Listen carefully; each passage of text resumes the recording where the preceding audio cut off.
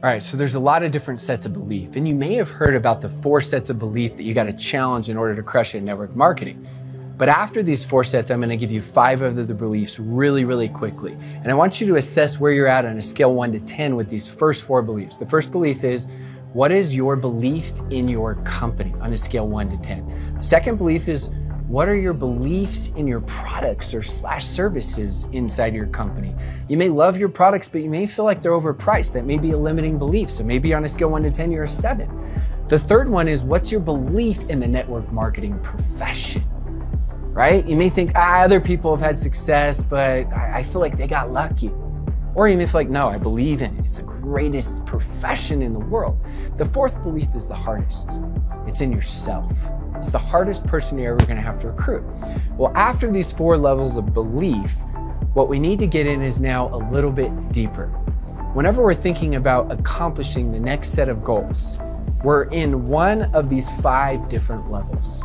The first level is, it's impossible. There's no way I could ever do that.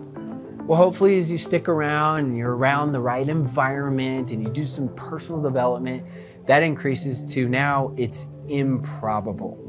So we go from impossible, we shift to improbable. Then it shifts to possible. I could hit that next rank, but it may take me a year or 2 years. And then we shift from possible to probable. Yeah, I'm gonna hit it. I know I'm gonna hit it. I know I'm gonna make it happen. It may take me 6 more months, but I know it's gonna happen.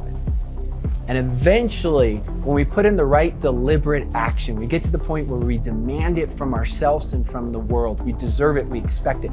Not in an entitled way, in a way that you actually earned it. And that's when we get to the stage that is so fun, and it's called inevitable. Those are the 5 levels. So it's impossible, improbable, then it becomes possible, probable, and then inevitable.